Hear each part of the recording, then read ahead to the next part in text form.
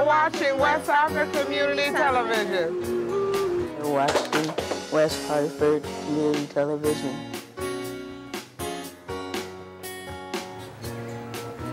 You're watching West Hartford Community Television.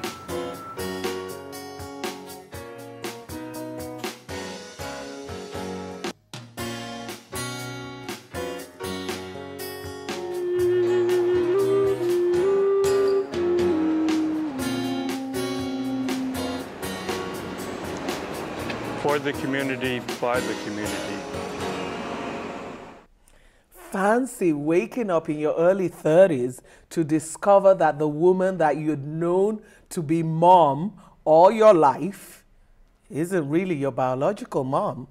Yes, that's the story of my guest today on Inspired Success. Don't touch that remote. We'll be right back because we're gleaning wisdom from our mothers. See you in a second. Get ready to find hope. Get ready to be inspired. Get ready to discover your full potential. Get ready for total success from the Total Success Coach, Princess Bola Adelani. This is Princess Bola Adelani welcoming you to Inspired Success, your monthly dose of inspiration power, the program that equips you with the power and inspiration for total success. That is success and at work and in life. Yes, can you imagine? Just fancy waking up at 30-something and only to discover that the woman that has raised you, that you've called mom all your life, you know, is not your biological mom. You know, what's with that? Why the secrecy? What happened? You know, that is the life story of my guest. This is no fiction. This is no fiction. This is real, true life story of my guest, Miss Lorna Little, who is no stranger to Inspired Success and to the greater Hartford community. And so welcome to Inspired Success, Lorna. Thank you very much, Princess Bola, for having me. It's a pleasure. It's a real pleasure. Yeah, that is your story. Yes. That is your life story. But there's so much wisdom to glean from it, you know, especially, you know, this month being Mother's Day month and all of that. And it's a time we celebrate motherhood and all that. And it doesn't come with a handbook, you know. No, it does not. But they say hindsight is 20/20. So true. And so you can look back, and your life story can help somebody else, can help a mother, you know, can help somebody else with their parenting skills, you know, and so on and so forth. As well as that, you're a professional therapist, a social worker, right? Yes, and you work with young mothers. Yes, I'm the executive director of St. Agnes Group Home. Yes, you are. And, you know, so there's so much wisdom to glean here, but let us backtrack. Let us come back to your story first. I know it's very personal, which you have captured in a book, actually. Lorna has captured it in a book called Mom's the Word, which you can find at momstheword.com. You go check it out. So tell us just tell viewers, you know, how you came to this realization, you know, and how it kind of affected you and the lessons, the wisdom that you can glean from your story. Yes, I know. It's funny how you started out saying this is definitely fact, not fiction. Yes. You know, the story, my book, my life, up until this revelation in the early 30s would read as something very plain and, you know, nothing major. You know, some highlights, don't get me wrong. I've done some great things, but it was a normal existence. And then all of a sudden to be applying for a birth certificate and a passport because I needed to get a new passport. I was born in England, that I knew. And at the time back then, my parents were from Jamaica, and I, at the time, was not a citizen.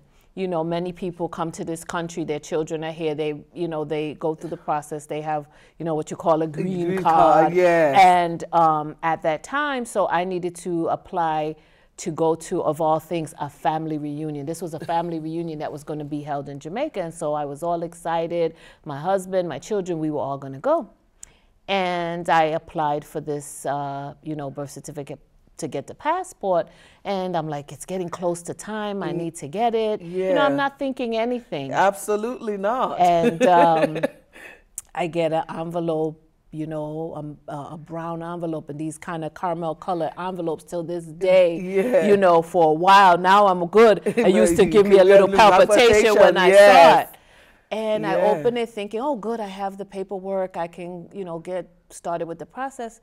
And the paperwork says certificate of adoption. I think these people truly, you know, these wonderful British people with all their, you know, perfection and class and style. Can be lousy making a kind of a mistake kind of like that. Mistake is that. Exactly. That to have, and you know, to make a long story short, and originally I didn't believe it because this couldn't be. I've lived with my mother and father, whom I've known and has been in my life, and you know, I never had any inklings or hints of it. So anyway, I kind of threw some things out to her to kind of catch a vibe to see if she says anything, because she lived right, you know, near me.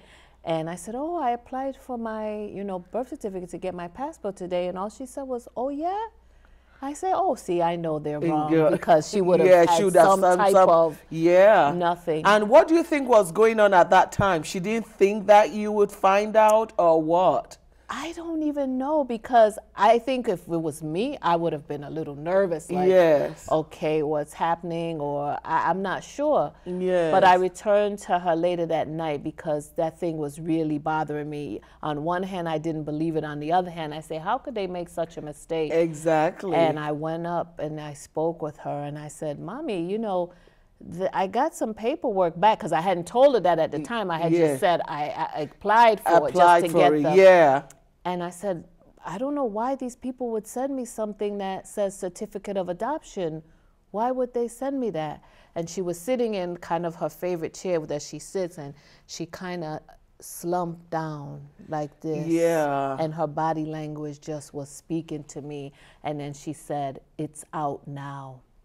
And those words changed everything. Everything. Wow, wow, wow, wow, wow. Viewers, this is no joke. This is no fiction. This is no fiction. This is a true life story, you know. And today we want to highlight the story. Your story has gone far. It's gone wide. It's been featured in local newspapers, you know, and even on Oprah, you know. And so it has really gone far. And you've captured it in a book as well, you know. But what was your objective behind kind of sharing your story so publicly and so widely, you know? Because I'm sure listeners, there's somebody out there that's watching this program and maybe have a secret, some kind of family secret or something that they're hiding, they're keeping from their children, you know, and you want to share how it impacts children, how it impacts you looking back with hindsight, what your mother could have done differently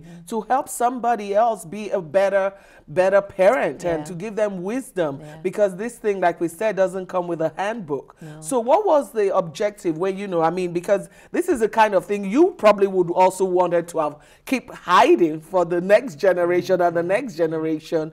And so, you know. Well, I mean, I know now, and at the time, obviously, I was very upset, and it was something very hurtful, because you feel as if your whole existence is not truthful, is a lie. But I know the intent at the time was to probably shield me. I think there probably was some shame there. A lot of our communities, when you have secrets, is a lot of shame involved. Talk to me. Secrecy, shame and silence. There are things that we don't want to hurt people, but in the long run, we end up hurting them, because people are not comfortable dealing with their own issues, so they kind of shield things, saying, oh, they don't need to know, or when they get older, what happens is older never comes. Exactly. And then these things are passed on. So for me, and the question about sharing is, that handwritten version of the book, which is about 3/4 of it, sat on a shelf in my closet for many years, because I wasn't ready to share. And I think a critical thing that I need to tell you and your audience, as I know you've read, but is that I was asked after she shared not to share it with anyone. Wow. So that was why Yes. the title, Mom's the the Word. Word. So even after you were also sworn to secrecy, Exactly. to continue to carry this thing in your heart. Exactly. How heavy that must be. Yes, so it was, I'm have been. dealing with that. I'm trying to process that. And now I'm asked because she feels that she doesn't want anyone to know, in her words, that I am not her biological child.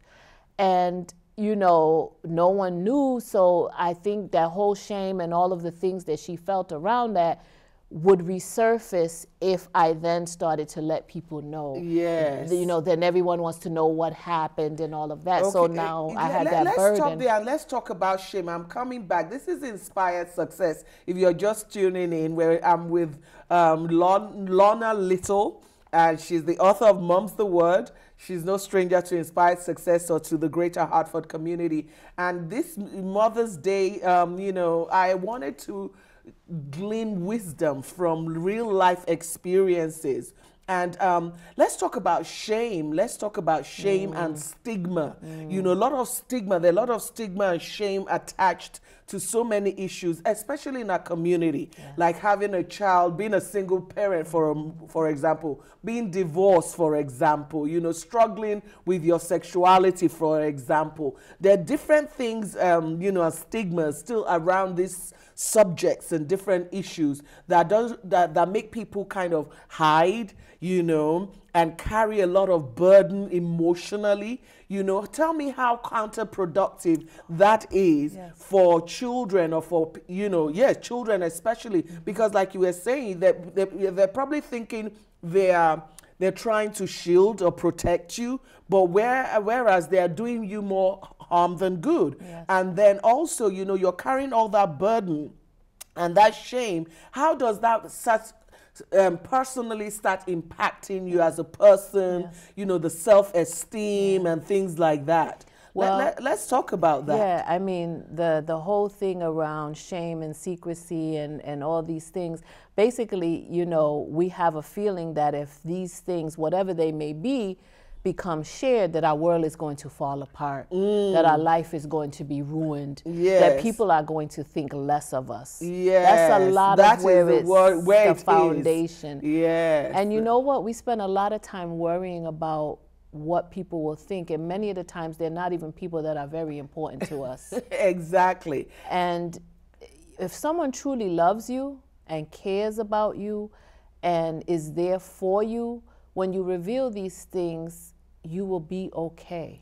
And then it also, for you, it makes you, you know, being authentic and being real and being vulnerable. I think it actually sometimes endears people to you. It does. You know, it makes you real. It makes you more relatable. You know, and for an emerging mom watching this, or a young parent, you know, or even an adult parent, you know, watching this, I want you to understand that when your kids feel that they can relate to your pain, when you share your vulnerability and real life issues and challenges in front of them, and they see how you cope with that, you know, you're modeling strength for them. You're giving them power. You're empowering them to know how to deal with life issues, you know, so we can't really protect, really, you know. And I think that's so important is, you know, it's about showing that, like you said, you're authentic. I can tell you that since this book came out, I have had so many men and women, although mostly women, share stories with me of secrets that they have held for years. Exactly. People in front of me with tears and feeling a release. Like I could physically see that freedom and release of stories and things that they've held. Because guess what? Lorna went out and shared her story with the world, and she's still standing. And matter of fact, now she is in papers and in magazines and in Oprah's magazine. So the things that you think will happen in a negative way, it's not true, but we've been led to believe. And one of the things I really, you know, want to say is that I really believe that, you know, God will use the challenges and the things that we've gone through in our past to help make a future better for someone else. Exactly, and which is why I wanted to do this show, and I wanted to bring you onto this show, because, your test, they say, becomes your testimony, and your mess becomes a message, message of freedom. That's the other thing. Many women, many mothers are still in bondage. Yes. They're still held captive with their fears and secrets and things like that. And it could be anything at all, but this is the time for you to really let it out of the bag, the cat out of the bag. Yes. There's an adage that, someone was sharing with me recently about that the devil only thrives in darkness, in dark places, in darkness. And so he will continue to feast on your dark issues, the issues you cover up. Yes, But once you brought it to light, you disarm him, you disarm him. And so there's nothing new under the sun, nothing new under the sun. There's nothing to feel ashamed about. The best way to raise up children is with openness, with truth, with authenticity, with your vulnerabilities. You open them, you empower them to be able to cope with life issues. And so, in one of the chapters, you captured how you passed on your story to your children, because you're a mother as well, Yes. And so this thing had become, would have become a generational thing. Yes. If you didn't have the courage to kind of nip it in the bud and say, okay, you honored your mom till she died and kept it. And so this book wasn't released until then, until after she passed. But, let's talk about that generational thing, because we see it as well, where it passes on from generation to generation, all these family secrets, and goes on from generation to generation, and they pass this cycle, of shame, of pretense, of falsehood, falsehood, and just kind of keep passing it, and somebody needs to break that cycle, break that curse, and say, no, it stops with us, and live openly and authentically. And so talk about how, it was for you to now really take this and share it with your children, because this is somebody as well that they had known to be their grandmother, and then, just talk about that. I know you captured that was a challenge when it was time to talk to the children. But let me tell you, in the middle of getting there is, think about it. Now that I've learned that I have a birth mother, I had this huge search, which is a big part of the book. Oh, wow. Where is she? Is she even alive? So did your mom not tell you? She did not know the details. Now remember, this is 30-something years later. Yeah. They're living in the U.S. We're living in the U.S. This occurred in England. And they did There not was keep, no there was deep- no, no, they did not. no. They just kind of Yes. severed communication. So now here I am on this journey to search. So I'm dealing with those emotions of finding, I have no idea who this biological mother of mine is. I don't know who I hail from. It doesn't make my mother that raised me any less. And that's, I think, sometimes the secrets around adoption come up, because is this child going to love me if this child knows that, they weren't birthed through me? That's one of the things I think, and the whole concept around, surfaces in my book around infertility, because come to find out, my mother had some issues with fertility. Stop there. I just want to hold that thought there, because, this is Inspired Success, by the way, and this is really good stuff, really good stuff. I hope you're taking notes. This is the kind of show you want to watch over and over, save it on your DVR and play it to somebody and send the link somewhere, I'm with my colleague and friend, Lorna Little. This is her book, Mom's the Word. You can find it and read her life story that's been featured on Oprah, all our local newspapers and everything. And it's an amazing story of how she came as an adult, a young adult, not quite even a young adult, an adult in your early 30s, to find out that her mom, the person she'd known to be a mom, was not a biological mom, and there was just all this secrecy around adoption. And I wanted to stop you there, because, it is, I feel more so in our communities, as you mentioned about adoption and keeping the secrecy, I remember a friend of mine recently, and I'll say recently, 10, 12 years ago, you know, she adopted a child, and you know, and so I wanted to plan like a shower baby, you know, a shower for her, you know. So in the invitation, I wrote, you know, the dedication or shower of so-and-so's adopted child. Oh my gosh, she said, no, no, no, no, no. She does not want to see anything about adoption in that invitation. That I should remove it. She's not going to talk. No, no, no. I'm like, the child needs to know, you know. She said, no, no, no, no, not now, no, no, you know. And so that got me thinking, you know, as you said it, I honored her request. And of course, I removed anything to do with adoption or about it, on it. But it just brought me to this thing about, you know, we're still coming back to this thing about the shame around those kind of subject matters. Why the shame? Why do you think that exists? Why do you think people, you know, around infertility, why do you think that exists? And I think that, at least in my mother's situation, and in many situations, that's a part of it. Because people automatically will go to, well, then why did you have to adopt? They may not ask that question, but there's an assumption of starting to dig into personal areas of your life. I guess. I mean, think about it. It's like someone coming to you and asking you, what's going on with your womb? What's going on with your sexual life? You know what I mean? It is, I'm not saying they should be, people should be ashamed of adoption or any of that, but people don't realize the connection with the feelings that many people have. And it's definitely a conscious choice. Some people, you know, are concerned that people will treat the child differently, which is horrible. But that's why I make, personally, I make a big loving deal. Anytime I meet a child or a mom that is adopted, not treating them differently in a negative way, but that child was so loved that someone wanted that child to be a part of their life. Their lives, and they carry the love in their hearts instead of the womb. You know, they grow, the baby grew in their hearts. But okay, we go back to that because that what you said just reminded me of that. But I don't want us to lose this very vital one about how you pass that on to the next generation, to your kids. So here I am finding this biological mother, which I was blessed to be able to find. And I'm telling you, there's some what I call ordinance. That's the word in my book. Ordained incidents, not coincidence.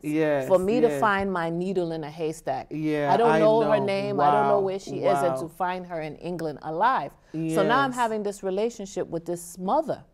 Starting to know. We're starting to know. I sent her a letter. I don't know if you know. And she said, one day I knew you were gonna find me.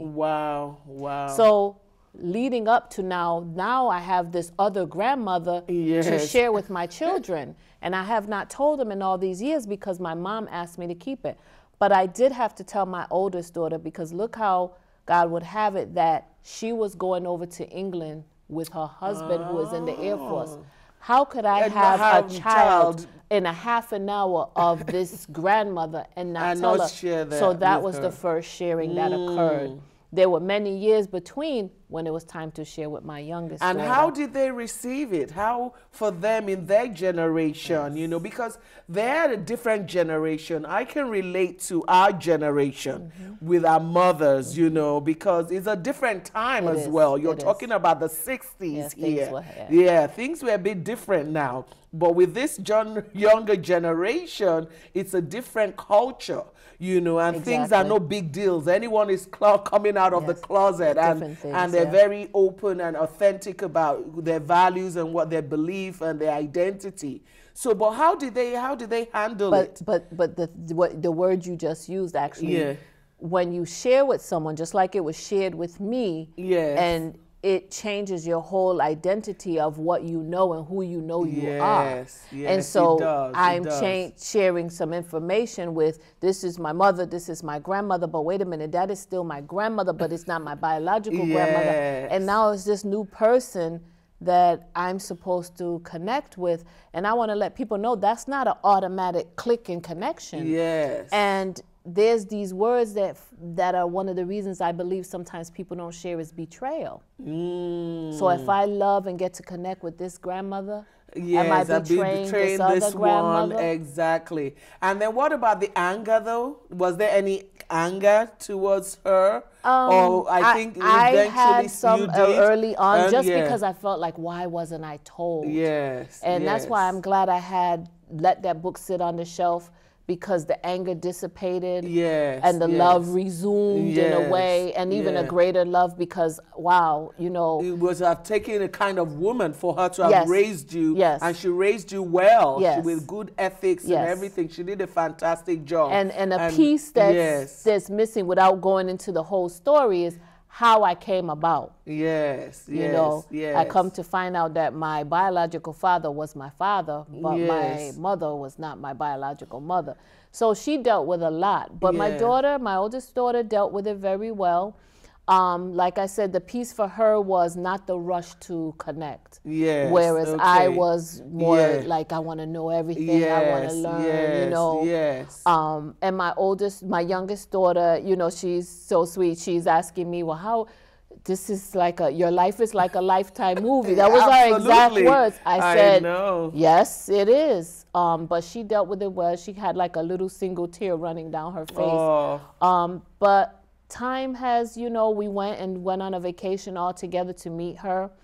I've gone to see her just about almost every year over the past few years. This year was the first year I hadn't gone.